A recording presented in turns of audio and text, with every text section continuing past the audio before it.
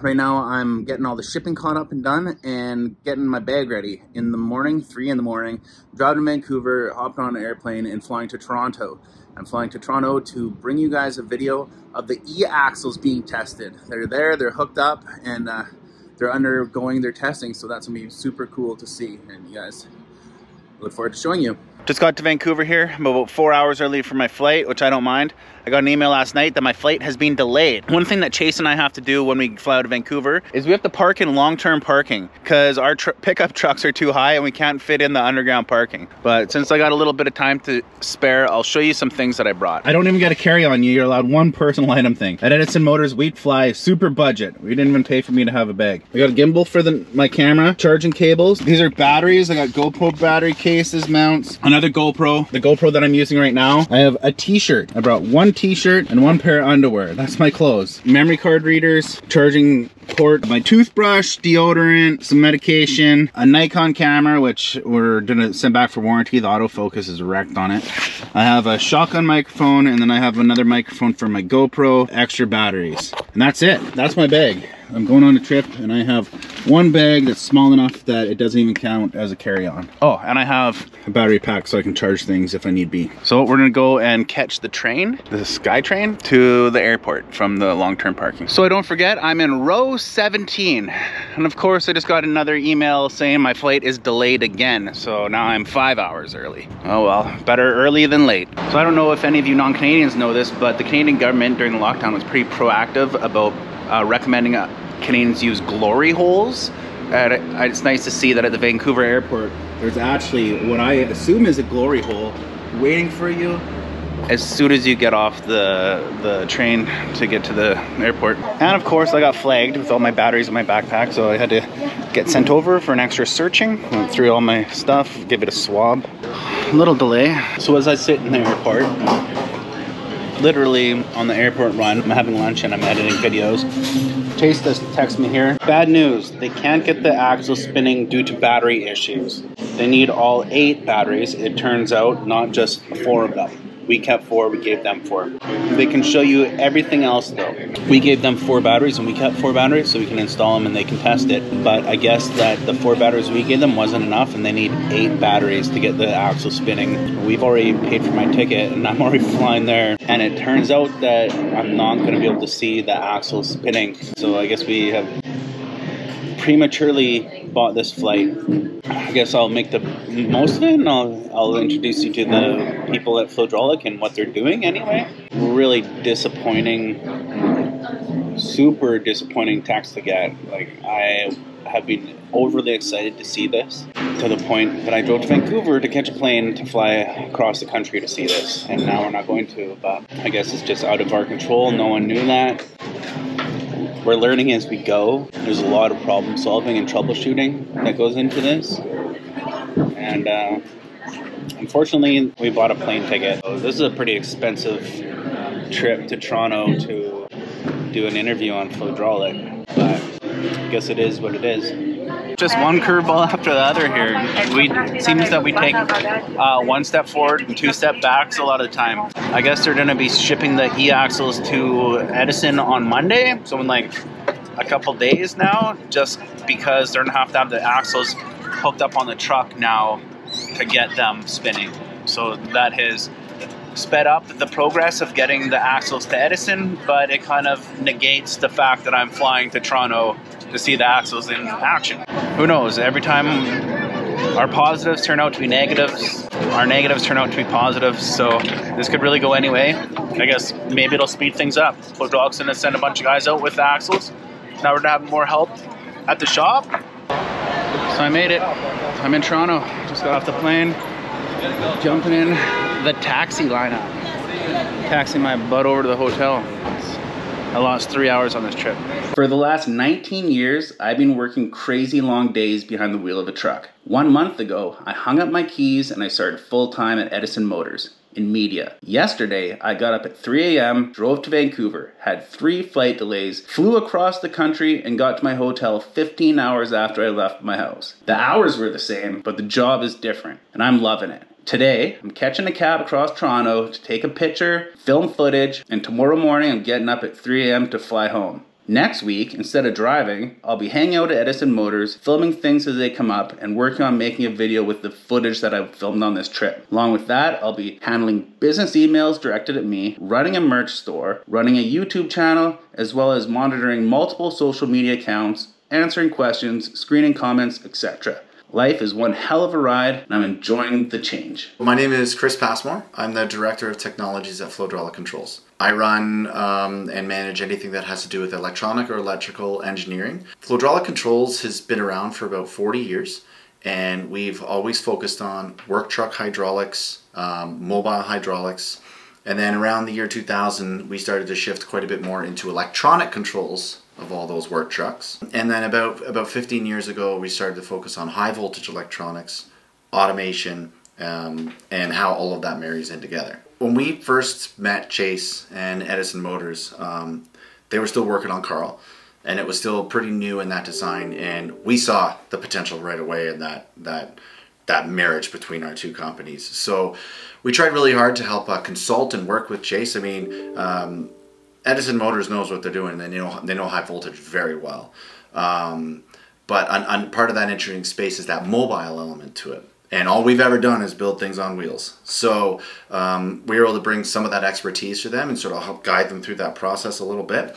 And with Edison's know-how and their absolute tenacity, after Carl got built, we were able to turn our focus then a little bit further on the front end and say, okay, now that we've got this prototype well underway, how are we going to build a real truck for the real road? And I think that's where a lot of that marriage and cooperation came in. If you look at the path of FloDraulic over the last 10 years, it's really interesting that we've done a ton of focus on mobile work trucks, a ton of focus on Propel applications, and have always been interfacing with chassis. The chassis market is really interesting because it's pretty much all designed for long haul. And what Edison Motors is doing, which I can get really excited about, is that they're working on that work truck market. Logging trucks, snow plows, concrete mixers, vehicles that are going to get beat up and they need to work in really harsh conditions. And FloDraulic, that's all we've ever done. Anything off highway that's getting power washed, it's getting dirty, it's vibrating like crazy, that's always been our space. So when Edison Motors and FloDraulic started to work together, it made perfect sense. We have spent countless hours in factories with manufacturers trying to get some sort of body to communicate and work with some sort of chassis, where that chassis was not meant to do that, and this body is purpose-built for one reason. Now with Edison Motors, the goal is going to be able to work with these body manufacturers and chassis manufacturers like Edison Motors and marry those two together with an almost plug-and-play solution. Imagine you're a snowplow manufacturer, and you develop this body, these blades, and all this technology. And if you had a chassis that just rolled in here ready to be a snowplow, that means you would have all your hydraulic connections, your PTO connections, your electronic connections ready and plug and play. Then you get in the cab, and when you turn this truck on, it's a snowplow. It's got the armrest controls for your blades and your salt. It's got spread rates on your LCD screens. It is a truck made for you, designed in that purpose. There is a huge gap in the market for this, and customers are going to be thrilled to be able to walk into their shops and reduce dozens and dozens and dozens of build hours per truck. We're basically going for a pretty close to like a glass cockpit control with all our LCD screens. And we want those LCD screens to be not just for the chassis, but for everything about what that truck does. So if a manufacturer plugs in their snowplow, they're going to be, oh, I'm a snowplow today. And now all of the screens will be snowplow specific information.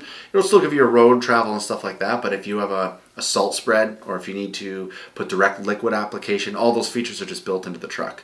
If the next person plugs it in and it's a garbage truck, or let's say a dump truck, suddenly it's going to be, oh, I'm a dump truck today. And now those LCD screens are going to tell you the angle of your bin. It's going to have the controls automatically there to lower and raise it.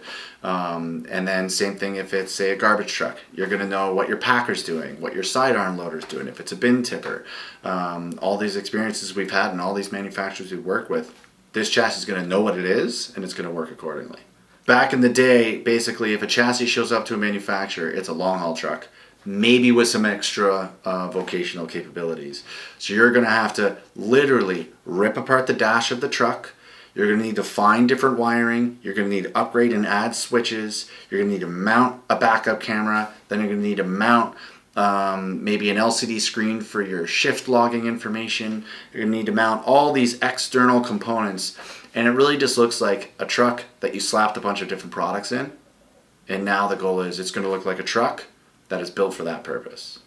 I guess you don't really know what you don't know until you know it. And one of the big things that we were not prepared for was there are 8 battery cells in this design application. So what we did is 4 went to Edison Motors and 4 went to FloDraulic. Turns out as part of the battery management software, you need all 8 to operate. So what happened is, although we have all 4 and we can do a lot of testing, we can't get full voltage out of those. So as much as a test bed is a really good place to test your software and to make sure things are working right, it's never going to be real world.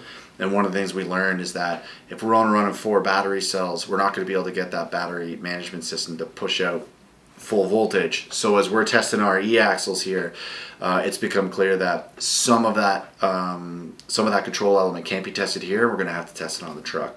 But it turned out to be a really good learning moment, because we only got 4 batteries here, and now that we know that it doesn't work, we're actually getting new software written to be able to run this thing with reduced battery cells, because that's going to really maximize uptime in the field. 5 years from now, this truck's going to be somewhere and we're going to lose a battery cell, and because of this lesson, we're going to be way more robust in the field because we'll run off of reduced battery voltage, but we'll keep running. We sent an email to the developer, and right away they were like, huh, never thought of that. And that's where we're getting a lot of this, right? Because electric vehicles are so new, and all vehicles are designed for long haul. Not, what if I run into a highly remote area, it's -40, I'm on a rattling road, and literally I snap something off the back of the truck. Yeah. The questions they get are like, would that happen? It's like, that's going to happen every day. Yeah. And we need to be ready for it. Will it happen? Yeah. Yeah. Like today, you mean? Exactly. Right? Maybe. Yeah. So right now, we are in a really exciting time at Flo when it comes to the Edison Motors project. We've got our test bed, we've got batteries, we've got an e-axle, and our whole power distribution unit on the headache rack is complete. We're almost finished our test benching here in the building, and the next steps are going to be get that over to BC, get all that installed on the truck. We're going to be sending 5 to 7 engineers and technicians on site, living, breathing there. Everything ships out tomorrow, and everything arrives at Edison in about 2 weeks. Everything gets installed for about a week, and then we got 7 people flying over to BC August 14th, and then we're going to be there till August 28th, and the goal is this project's finished August 29th. I don't know if I've ever worked with a company who's going to get to an end point, hell or high water. I think that their ability to pivot and their ability to think fast on their feet has been incredible and such a breath of fresh air. We love a company that's willing to work fast and pivot and be very quick to market, and no one does that better than Edison Motors. When we're taking a look at like what the other electrical vehicle manufacturers are doing in the market over the last, call it 5 to 10 years, and what we've been able to do in 18 months, that is unparalleled in the world. I'm always saying Chace. I mean, Eric is amazing. Well, really, with any of the electrical stuff, it's Eric. I feel like maybe I feel bad. I might try to mention his name, or he deserves a million pounds of credit for all the work he does too. He is happily a silent behind. I just felt bad. I said Chace like 5 times, and I guarantee you, Eric's right there, right?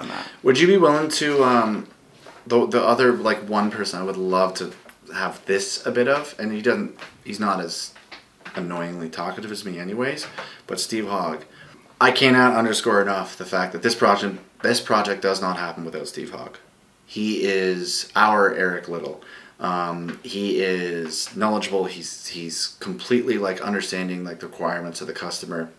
All of the core design of this application from FloDraulic's perspective came through Steve Hogg. Hi there, my name is Steve Hogg, and I'm a systems designer for FloDraulic Group Canada. I've got a background in control systems, electrical systems, a little bit of hydraulic knowledge, a little bit of software development. Edison Motors is a up-and-coming company. They're innovative, ready to pivot. Chace and Eric know what they're doing. All the guys over there know what they're doing. What we provide to them is a partnership, a little bit of the bigger company professionalism and assistance on some of the more minute details, because they have so many aspects of the truck to build, we can focus on some of the smaller details while they're looking at the bigger picture. Building an electric truck is not an easy undertaking, I would say. Edison has done an excellent job to get to this point, and we're working through new challenges every day. There's so many different components from different manufacturers that you need to integrate together. They all have their unique set of quirks, and we need to work through each of those point by point.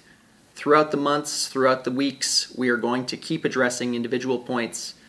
Just now we find more quirks with the batteries, but we'll keep working through them. You need all 8 batteries connected, which are 2 sets in parallel. You put them in series to get up to the voltage, but then you have 2 different sets of 4 in parallel to get necessary current. We have 4 here for testing, and we didn't realize it would throw a blocking level fault code if only half of them are connected. Well, that's why we test. We always are looking for as many potential issues ahead of time as we can. We can see that there's this issue, we'll connect up, it's going to go away once we're on site. Regardless, even knowing this issue, we wouldn't do anything differently. We still want to find out as much as we can on the communication front, on the faults front. There's as many advantages as we can get ahead of time, we will take. Fundamentally, the Edison Motors vehicle is a truck body with nothing unique about it from a vocational perspective. The bodybuilders don't want to look at this as a unique challenge. They want to view this as a standard truck that is electric. This gives us an opportunity to really prepare to make this both easy to integrate with, but also be forward thinking and provide some of the technology that will mate well with a garbage truck or a snow plow or what have you. Edison Motors this is their truck. We are a close partner, a good partner, but fundamentally this is an Edison Motors vehicle, and we are the integration partner involved mostly in electrical design and software development. All of the components on the driveline side, on the battery side, selected by Edison Motors, and it's my job and our job to integrate. All right, let me show you the shop. First up is the engineering room. The first stop is Harjinder. Harjinder has handled a ton of our user interface design for Edison Motors, and he's going to kind of give a quick show of how some of that works. Hi, this is Harjinder here. I work as a sales engineering coordinator for FloDraulic, and I'm pretty excited to show you what I have for Edison. So these are the charging screens. So this is what you'll see when the truck is plugged in or is charging. As soon as you turn the key on, you're sitting in the truck, you turn the key on, this is what your splash screens are going to look like. Both will stay Edison Motors. These are the initial, just showing you the animations here, but these are the actual animations that you'll see on the truck. The left screen is drive focused. You'll see air tank levels, fuel levels, general temperature, your estimated range, your engine RPM if the generator is working or not, and then your speed as well. The right side of the screen is all about battery management services. You'll see battery state of charge, what the combined estimated range is, even your consumption chart from the past 15 miles. If you want to see how your individual components are doing, and if you want to diagnose something, you can click on the diagnostics, and this is what your diagnostic screens will look like. So here's your DC to DC, here's your battery, here are your motors, axles, here's your engine, and here's your OBC. So let's say in a situation where you are just driving just with the battery, this is what your animation is going to look like. So power flow will go from batteries all the way to your drive axles. If your batteries are not charged enough, and if the generator kicks in, your generator is going to charge the batteries, and then batteries are going to go and power up the e-axles. In a case where you're doing regen, your axles are powering up your batteries. So this is what your animation is going to look like. The screens will also have your I/O. It'll show you the tier 4 faults, your fault codes, your previous and your current fault codes.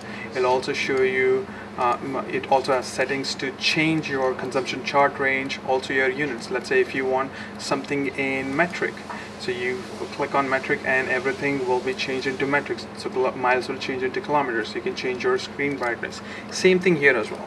You have here too. So you can change your units here as well, and same I/O here on the same screen as well, so you can pick and choose which screen you want to interact for I/O. You'll have fault alerts as well. So let's say if you have a fault, high temperature warning, there will be a pop-up that'll come up in just a few seconds. So this will be your pop-up. This is something that we are very proud of. These screens are IP67 certified. These are versatile touch screens, and again, they're gonna flank each side of the driver, and they're gonna look amazing. Hello, my name is Jerome Tika. I'm one of the technical support and programmer here at FloDraulic, and this is one of the display for the Edison truck. It's completely touch sensor, a touch screen.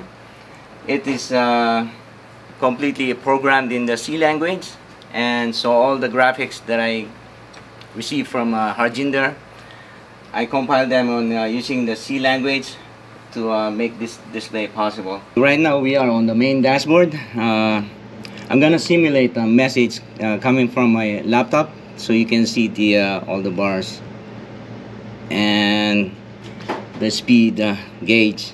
So on this display, you will see all the air on the tank level for tank 1 and tank 2. Also, it will show you the temperature for the generator and how much fuel you're left. You can also see how the speed the truck is traveling, and there's also a graph here that you can visually see down at the bottom here. When this display is connected to the truck, you will see the total miles, estimated range, engine RPM, battery, and air pressure. You will also see like error messages popping out if there's some. And to go to the main menu, just press there. Settings. We can adjust the brightness of the screen. Also change the unit to imperial. So right now it's in Fahrenheit and miles per hour for the speed.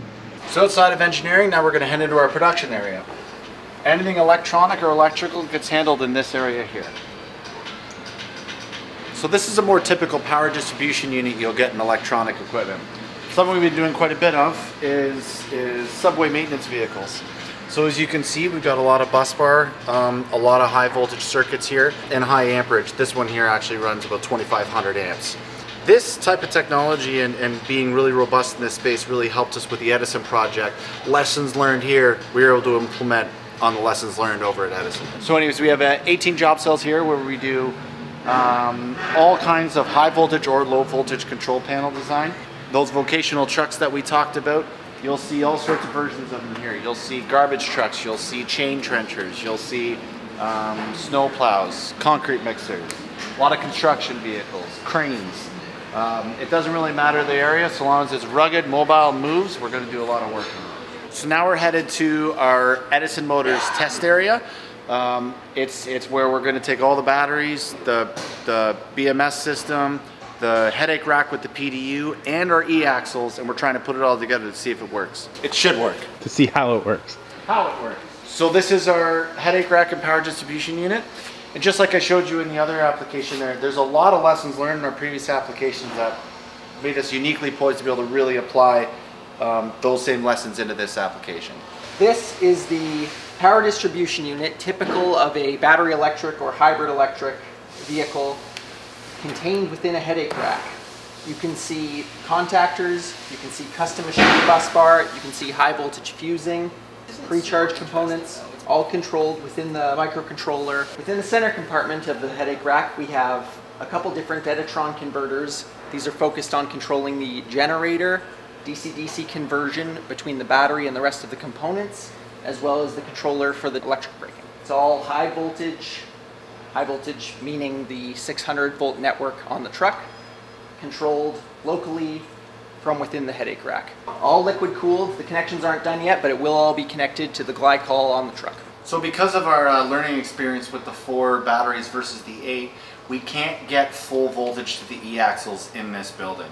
But part of the design importance here is communication between all the various components. We've got e-axle controllers, we have the whole power distribution unit, you have battery management systems, and all of that communication both one direction to get the information and sending, which you would call bidirectional communication, is critical.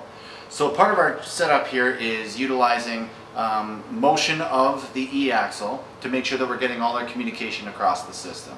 So Michael here, as well as Steve and Jeff Neufeld, have developed a bit of a rig here to be able to test that. So that's our facility. I hope you guys liked seeing it. You've seen how we're going to be designing all our user interfaces. You've seen all of our test bench platform for the Edison product. You've seen some of the team that's going to be working on it. And next stop, Merritt. You're going to see us more there.